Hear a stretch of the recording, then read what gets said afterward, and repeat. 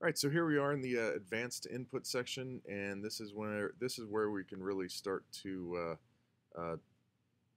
do some more interesting stuff. I want to go back to the basic input section first. I want to show you one thing that you can do, and this is really something I should probably pay a lot more attention to when I use this. But if you check these little black squares, it's going to turn them orange, and you can go in and you can put in monthly specific reproduction rates instead of just 30%, I could go in there and put 25% in July, 30% in August, maybe September. We'll back it down to 20%.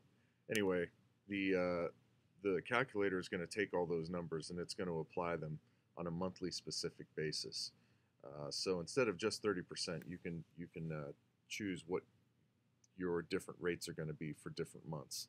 I realize that's an inexact science, but it's going to be nice to have the flexibility for you to do that since especially up north, we're going to get a lot different reproduction rates if we're doing our permaculture, say outside or in a barn or something like that. It's just not ideal conditions. So we can expect a little bit of a drop off there. Actually, probably a lot of a drop off in the December, January, February time frames.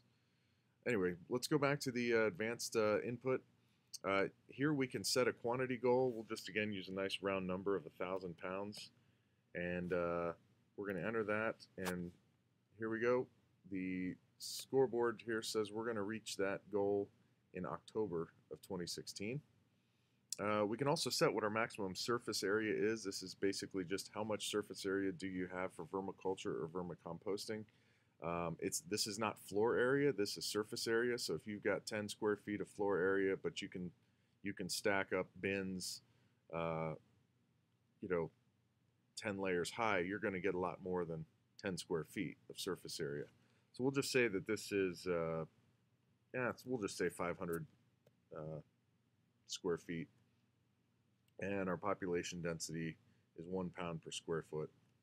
Uh, when we enter that information, we can come over here and say we're actually going to run out of space for vermicomposting in August of 2016, or for vermiculture.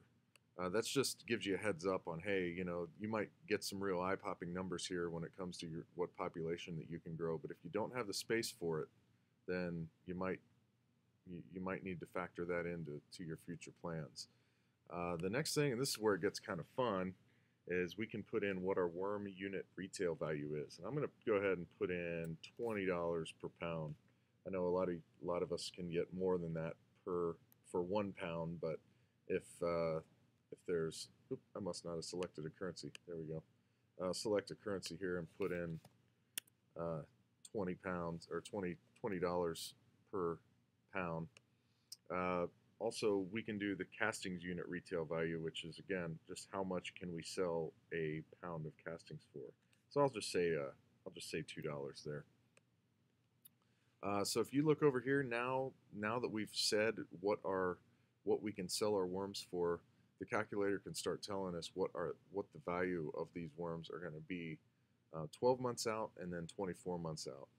And it's really pretty amazing actually what compounding interest can do for you here. So 12 months later, basically at the end of the 12th month after you start. So in this case, that's going to be at the end of next June. Um, our worm retail value will be $8,600, and 24 months after that is going to be over $310,000. This is all just this is all just a projection. It's just hypothetical. There's a lot of other things that come into play here, but this is what the numbers tell us, that if you grow at 30% reproduction rate for the next 2 years, starting with 10 pounds, you're going to end up with $310,000 worth of worms, assuming you can sell them for $20 per pound.